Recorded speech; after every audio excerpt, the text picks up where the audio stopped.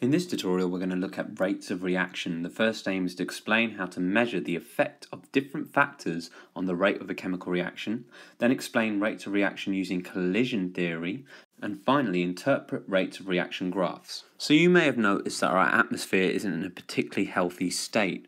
For over 100 years, we've been burning fossil fuels as if there was no tomorrow, and it's starting to have a significant impact on our environment. A lot of this can be attributed to our use of motor cars. The motor cars had a bit of a shady history in terms of environmental pollution. First, there were scares over lead poisoning because we used to put lead into our petrol. Lead is a very poisonous metal, and if inhaled or taken into your body, it will do serious damage, eventually causing death. And lead was everywhere in our atmosphere, but thanks to a man called Claire Patterson from the States, he fought the petrochemicals company to get lead out of our petrol and won. And I assure you that was no small feat. But we still release harmful chemicals into our atmosphere. Carbon monoxide, nitrogen oxides, all these things cause problems. But modern cars have been fitted with a device called a catalytic converter. Inside this you'd see a metallic honeycomb structure with different metals like palladium and platinum. If you get catalytic converters hot enough, they have a huge surface area and they have metals which act as a catalyst. A catalyst is something which speeds up a chemical reaction without being used up in the process. And what happens, as harmful gases get passed over the catalytic converter, they get cleaned up. So they react with oxygen. Things like carbon monoxide will react with oxygen to produce relatively cleaner gases such as carbon dioxide and water vapor. Temperature and surface area and catalyst are all factors that affect a rate of reaction. And this sets up the topic nicely. So the most basic thing you should know is there are 4 things that affect a rate of reaction: temperature, concentration of the reactants, surface area, and the use of a catalyst. You need to know how to experimentally test all 4 of these. Let's start with temperature. You can see in this picture here I've got 2 glow sticks. Now the light emitted from these glow sticks occurs due to a chemical reaction between the fluids inside the stick. When they react with each other, they emit light. You'll notice here that one is significantly brighter than the other. Why? Well, this one is in hot water and this one's surrounded by cold water. To practically investigate the effect of temperature on a rate of reaction. For example, I've got 2 conical flasks here. I've got the same volume of, let's say, an acid such as hydrochloric acid, and I've put the same quantity of magnesium ribbon inside both. As the magnesium reacts, it will produce hydrogen. Any reaction which produces a gas you could do this for, and the hydrogen will be sent out of the conical flask through the delivery tube into a gas syringe. All you have to do is time how much gas is produced every, say, 5 seconds or every 10 seconds, up to you, depends on how quick the reaction is. You can see the difference between these 2 conical flasks is this reaction is occurring at 20 degrees Celsius and this one at double the temperature, 40 degrees Celsius. So when these reactions take place, this is what you'd expect to see. You would see one gas syringe moving faster than the other one. In other words, due to the effect of temperature, this one produces gas at a slower rate than this one. So every 10 seconds you just read off here, right, let's say after 10 seconds 20 centimeter cubed of gas is produced in this one, but 40 in this one. And that way you can compare the effect temperature has on the rate of reaction.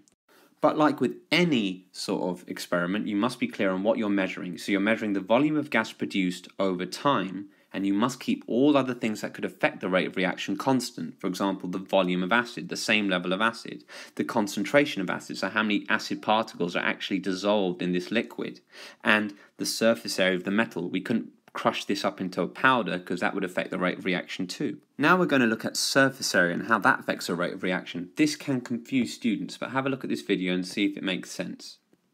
We've got 2 tablets. I'm going to crush one up, giving it a much larger surface area, and I'm going to react these soluble vitamin C tablets in water.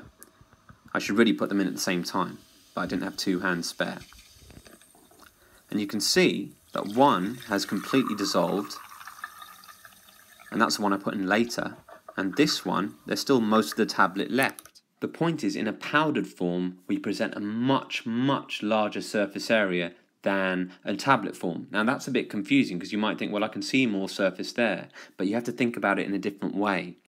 For example, let's say we're doing a similar experiment to before, but this time we're changing the surface area, not the temperature. So you can see the magnesium ribbon here, and you can see I've chopped it up into 4 pieces. Now look at this. Now imagine I was measuring the surface area. So let's add 4 units on this side, 4 on this side, 1 on this side, and 1 on this side. So I added them all together and gave me a surface area of 10 units. Really, it should be centimeters squared, but it's hard to represent that in this sort of diagram. Whereas this one, look, I've exposed 1, 2, 3, 4 sides, each worth 1, and here again, and here again, and here again. If you add all those up, it equals 16 units. So we have a larger surface area when we cut up the magnesium ribbon into smaller pieces. So just remember, when you powder something up or you cut it up, you increase the surface area. So just like before, this time you're measuring the volume of gas produced over time. And this is what you'd expect to see. Once again, where you have the largest surface area, you expect the reaction to occur faster. In other words, more gas produced in the same amount of time. Like before, make sure you control the volume of acid, concentration of acid, and obviously the temperature, because that also affects the rate of reaction, as you saw before. So that must be kept the same. Both of these must occur at the same temperature. So now we're going to look at concentration. That's the quantity of particles dissolved in water, for example. So here I'm reacting an acid with sodium thiosulfate. When hydrochloric acid and sodium thiosulfate react, they form a cloudy substance. So you can measure how quick the reaction is by looking at how long it takes before an image placed below the reaction chamber disappears. So I've got 2 glass vials here. I've got a more concentrated solution here and a less concentrated solution of hydrochloric acid here. As the reaction continues, the cloudy precipitate formed will start to obscure this image. So I can stop the timer when I stop seeing this image. Have a watch. So you can see it's starting to go cloudy now, but this one's still clear. This one's more concentrated, remember that. Now it's really cloudy and now it's gone. So that's where I'd stop the timer. Now, you don't have to apply this to concentration. You could do temperature in the same way, but this works well if you're timing a precipitate reaction. So as you can see, we are increasing the concentration of the acid. So you can see there's only 2 acid particles here, and even more here. And the more particles there are, the quicker the reaction. So you can see here, with the lowest concentration, it takes 15 seconds, but with the highest concentration, only 4 seconds. In this one, you are just measuring the time for the mark to disappear, and you must control the volume of reactants and the temperature of the reactants.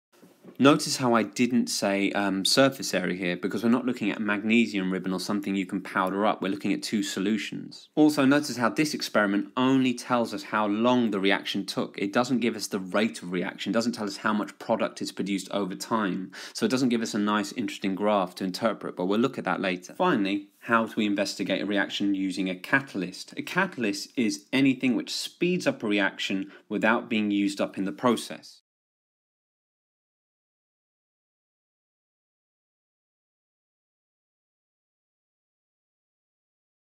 Some exams give you graphs which involve catalysts, and they ask you which graph out of these 4 represents the use of a catalyst, and you must look for one which has a horizontal line, because it's indicating the mass of the catalyst isn't changing throughout the reaction. That's the point. It doesn't get used up, it doesn't get changed in the reaction, so its mass always stays the same. What catalysts do is they speed up a reaction by lowering the activation energy needed to start the reaction. So imagine we have energy on the side here, time here. Imagine that we normally needed this quantity of energy. We needed to input that much more energy to get a reaction starting. Well, with a catalyst involved, we only need that much energy. So we've lowered the amount of activation energy needed. We no longer need this surplus amount. This is how they speed up reactions. Your body is filled with catalysts called enzymes. That's what makes it possible for the chemical reactions that keep you alive to take place at around 37 degrees Celsius. Without enzymes, you'd have to raise your body temperature to much higher temperatures that would kill you. So once again, we use the gas syringe method here. So let's say we've got magnesium and hydrochloric acid, but this time we have a catalyst in one of the solutions. As you might expect, the reaction which has the catalyst will be much faster than the reaction without the catalyst. And make sure you control everything else. So you are measuring volume of gas produced over time to get a rate of reaction, but you must control the volume of acid, concentration of acid, the temperature of the acids, and the surface area of the metal, because I'm using a metal here. Just be aware of what you're using before you pick the controls. And that's how you explain how to measure the effect of different factors on the rate of a chemical reaction. So far we understand that different factors affect the rate of reaction, but we don't understand why. If you remember, chemical reactions depend on successful collisions. What does that mean? Well, let's say we've got two molecules which we need to react here. Now, for them to react, they must collide, okay? But they must collide in the right direction. So this one, they may collide here, but that doesn't help them react, or this way, it doesn't help them react. Let's say for them to react, they have to be orientated in the right direction. So let's say face on here, and then they will react if they collide with enough force for the bonds to break and new ones to form. So they must have enough energy and they must collide in the right orientation for the reaction to occur. That is what I mean by a successful collision. So let's watch that. So here we have the two reacting molecules, the reactants, which are coming together to successfully collide. So the reaction is taking place, and we formed the products, the two molecules we intended to from the reaction. So remember, chemical reactions depend on successful collisions, not just collisions, successful ones.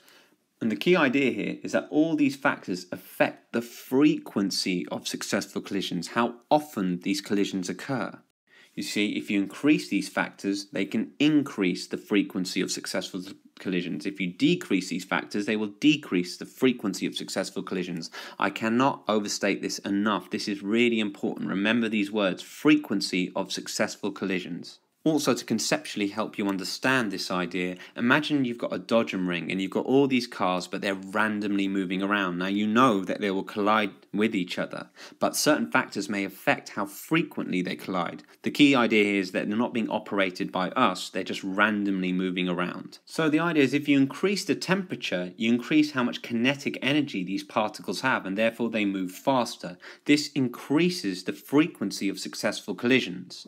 But if you lower the temperature, represented by smaller arrows because now they're moving slower because they have less kinetic energy, then it decreases the frequency of successful collisions. So raising temperature will cause the reacting particles to have more kinetic energy, which increases the frequency of successful collisions. This is a very good sentence to remember. Similarly, if you lower the temperature, the reacting particles have less kinetic energy, movement energy, which decreases the frequency of successful collisions. Back to our dodgem cars, this is a bit like, for example, cranking up the voltage that powers these cars so they move much faster. You expect them to smack into each other more regularly. That's the same as saying increasing the frequency of successful collisions. By increasing the surface area, what we're doing is basically chopping up or powdering up a solid into smaller parts. This is a low surface area. The magnesium is one solid lump, and here it's been cut up into smaller parts, and now it has a higher surface area. A lower surface area will decrease the frequency of successful collisions as there will be a smaller area for the acid to react with, whereas a larger surface area will increase the frequency of successful collisions as there will be a larger area for the acid to react with, assuming of course that these particles are an acid. That's a bit like taking every one of these dodgem cars and instead of using one, you use 4 small dodgem cars that when you put them together add up to the size of a normal dodgem car. So imagine each one of these now represents 4 smaller cars and they're all randomly moving around. You'd expect them to collide more frequently as well. Concentration is a measure of how much of the reacting molecules are dissolved in water or in a liquid. This represents a highly concentrated solution. This represents a low concentrated solution. A higher concentration will increase the frequency of successful collisions as there will be more reacting particles in the solution, whereas a lower concentration will decrease the frequency of successful collisions as there will be less reacting particles in the solution. This is a bit like just putting more dodgem cars in there and you'd expect more collisions, or removing dodgem cars away and you'd expect less collisions per second or per minute. Finally, we know a catalyst is something which lowers the amount of energy needed for a reaction to occur. So if you don't have a catalyst, it basically will decrease the frequency of successful collisions as the reacting particles will need more energy to react. So they'll need this much energy, they'll need to be moving with this much force to react with these particles.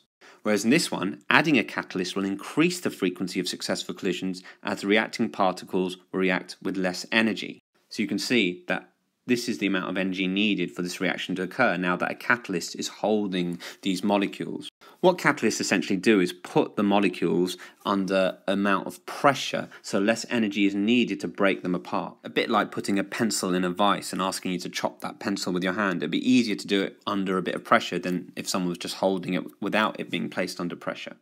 So that's how you explain rates of reaction using collision theory. For the last part, we must learn how to interpret rates of reaction graphs. Examiners love this part, so learn it well.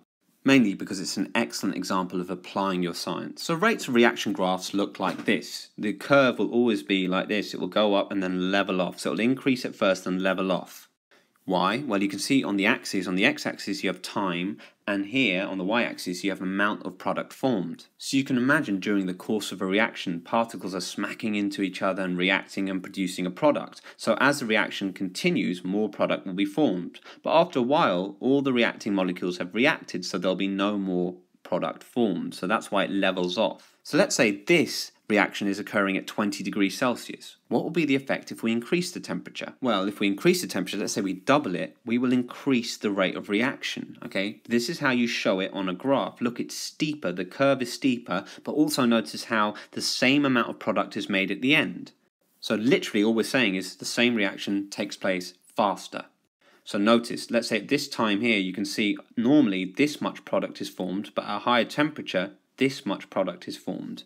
If we were to cool the reaction down so it's occurring at 10 degrees Celsius, notice what happens. This time we have a less steep rise. You can see it's much more shallow, but it still reaches the same point eventually. Eventually it will all react to produce the same quantity of product. So the key thing to remember here is that if you have a steep climb, that indicates a faster rate of reaction, and a more gentle climb or gentle increase indicates a slower rate of reaction. So now let's look at the same idea but changing surface area. Let's say this is the normal rate of reaction. What happens if we increase surface area? So now we've powdered up our calcium carbonate tablet or our magnesium, we've cut it into smaller pieces and we have a larger surface area. As you might expect, it's a faster rate of reaction, more product formed in the same amount of time. So once again, we have a steeper climb, but we still have the same amount of product formed because we still have the same quantity of reacting particles to react together. And if we decrease the surface area, so we just have a big lump of magnesium or a big tablet, then obviously the reaction is slower. And that's represented again by a more gentle climb, but notice how they end up at the same point because the same total amount of product is made. So what about when we use a catalyst? Well, let's look without. So without a catalyst, let's say this is the normal rate of reaction. I'm sure you can predict what will happen when we add a catalyst.